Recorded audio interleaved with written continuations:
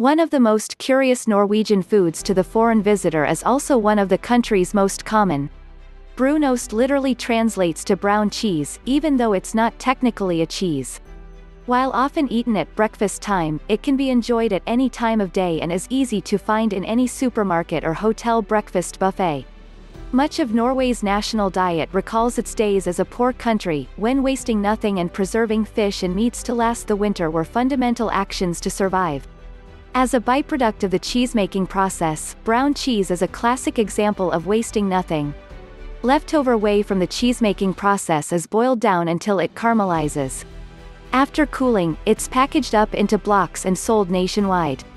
The question of whether brown cheese is healthy or not has caused controversy in Norway in recent years.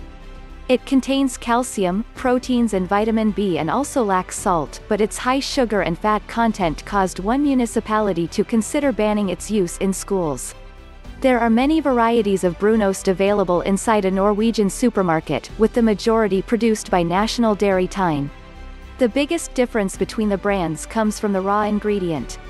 Whey from cow's milk, goat's milk or a combination can be used, with goat's milk providing a stronger taste. The flavor and color of the final product is also influenced by the boiling time. A longer time leads to a darker color and a more intense flavor.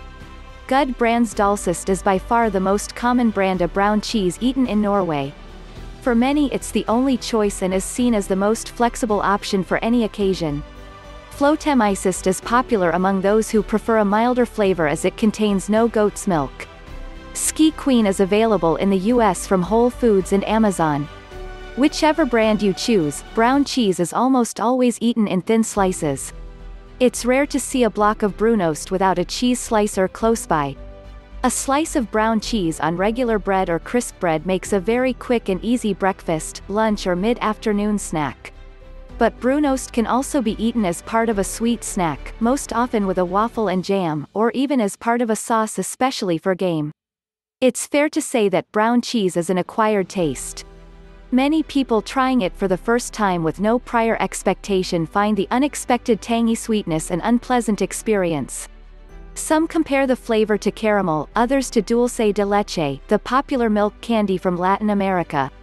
For first-timers, I recommend not trying brown cheese as part of a savory breakfast. Instead, try it as a sweet snack with jam on a waffle. This will help put your mind in the right place for your first taste.